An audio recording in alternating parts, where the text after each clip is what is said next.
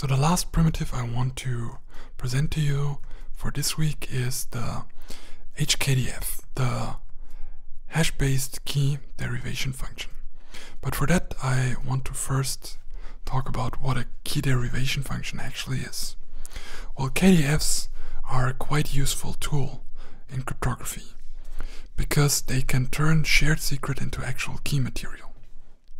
So let's say we're doing an elliptic curve Diffie-Hellman, so we exchange Diffie-Hellman key, but this key material that comes out of the elliptic curve Diffie-Hellman is actually an elliptic curve point.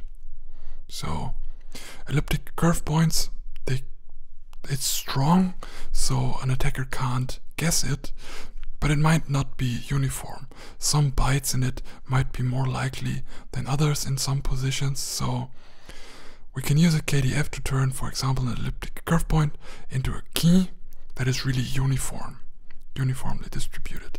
Every bit is equally likely. Another thing we can use KDFs for is to stretch keys. That is, if we have enough key material in terms of the key material is good enough, but we need it to be longer because we maybe want to turn one key into two keys, then we can stretch using KDFs. And a very simple form of a KDF is the HKDF, which internally uses the HMAC construction. So it's quite simple. We have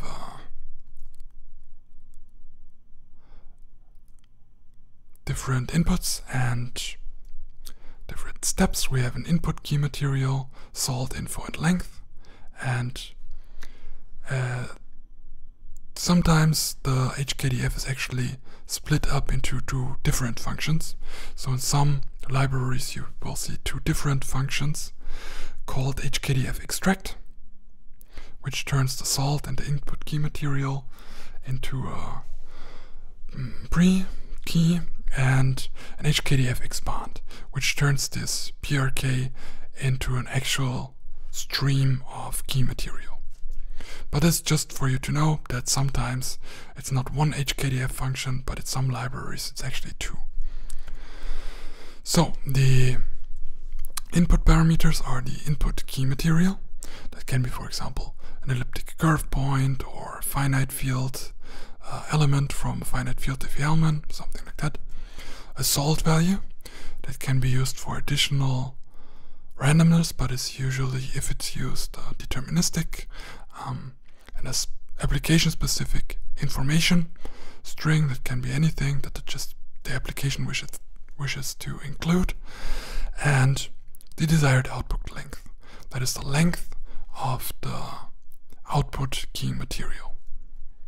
So here we have the output is the output key material that can then be directly used as key because it's uniformly, every byte and every position is equally likely. And so this construction works by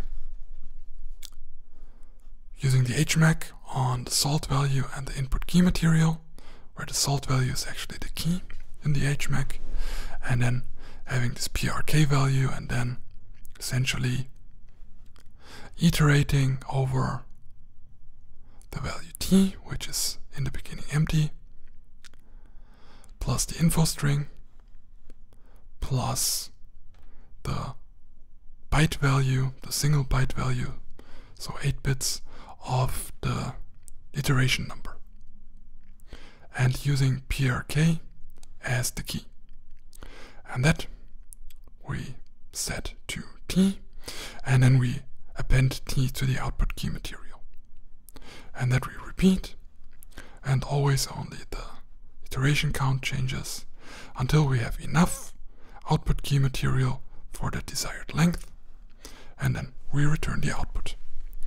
And this is how you can turn key material into actual keys of your desired length.